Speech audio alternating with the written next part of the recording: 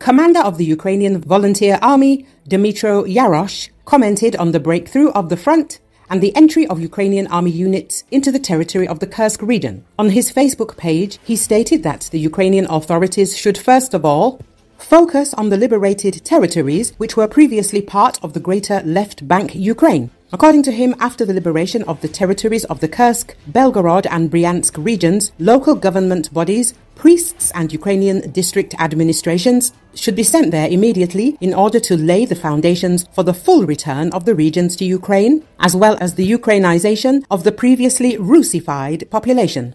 He recalled that the Ukrainians living in these territories were forcibly Russified, but the local residents must be returned to the bosom of their native Ukrainian culture. The Russified Ukrainians of our ethnic lands need to be reminded who they are and who their enemy is, the Moscow Putinists, he writes. Ukrainian military expert Serhiy Zgurets says that the offensive operation in the Kursk region is still developing and is far from complete. Currently, the front line in the Russian Federation stretches 60 kilometers from west to east, with penetration depths ranging from 10 to 30 kilometers. However, a clear front line has not yet been established, noted Zgurets. According to the military expert, Ukrainian mobile groups operating in the format of an operational maneuver group on Russian territory create a completely new format of combat operations. This suggests that asymmetric measures and the rapid coordination between various structures and intelligence agencies enable us to compensate for or gain an advantage over the Russians, who have a large number of personnel and equipment in certain areas, Zgurets added.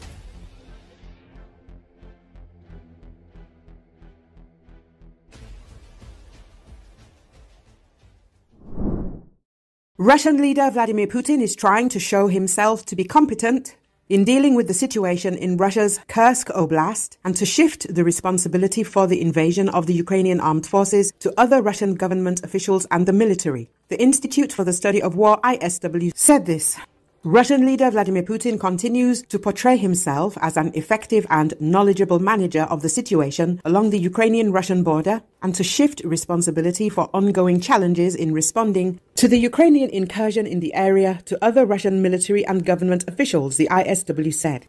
It is noted that on the 12th of August, Putin convened a high-level meeting with Russian military leaders, security officials, and representatives from both federal and regional authorities to address the ongoing developments in Belgorod, Bryansk, and Kursk Oblast.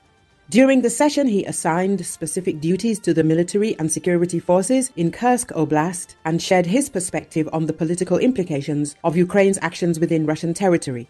Putin censored Alexei Smirnov, the acting governor of Kursk Oblast, for overstepping his bounds by discussing matters that Putin deemed the exclusive responsibility of the Russian Ministry of Defense. He instructed Smirnov to concentrate solely on the socio-economic affairs of the region. Additionally, Putin responded to First Deputy Prime Minister Denis Manturov's assertion that all other issues are under control by highlighting Manturov's omission of several important social concerns.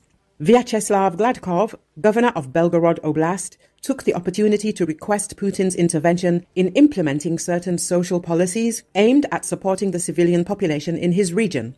Meanwhile, both Gladkov and Alexander Bogomaz, the governor of Bryansk Oblast, sidestepped any potential criticism from Putin by steering clear of military topics. Putin's assertion that each official has only one responsibility contrasts with his attempt to frame himself as capable of overseeing and competently understanding the political, socio-economic and military situation along the international border, the ISW said. The Kremlin has made public the video footage and transcripts of the reports presented by the governors of Bryansk, Belgorod and Kursk Oblasts to Putin, showcasing the difficulties regional authorities are currently encountering. This appears to be an effort to depict these regional leaders as responsible for the ongoing issues and reliant on Putin's assistance. Notably, the Kremlin has chosen not to release the video of transcripts from the portion of the meeting where military and security officials delivered their reports to Putin. The Kremlin's decision to publish footage showing Putin chastising senior Russian officials is likely a warning to other Russian officials to refrain from commenting about the Ukrainian incursion into Russia, the ISW said. Putin has entrusted overlapping duties to the Russian Ministry of Defense, the Federal Security Service, and the Russian Guard along the Ukrainian-Russian border. This decision once again underscores the attempt by Russian forces in Kursk Oblast to form integrated command and control structures vital for the coordination of their operations. Putin also made it clear that the foremost responsibility of the Russian Ministry of Defense is to drive Ukrainian forces out of Russian territory.